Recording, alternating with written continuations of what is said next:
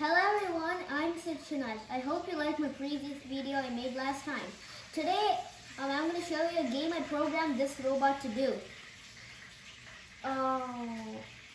You might have seen this robot in my previous video, but today this is going to do a different thing. It's going to sense colors after this propeller knocks off these tires. This sensor over here, the color sensor, is going to sense these colors and in 1 minute, or else there will be a crying sound. If we finish in 1 minute, there's going to be a cheering sound. Let's go.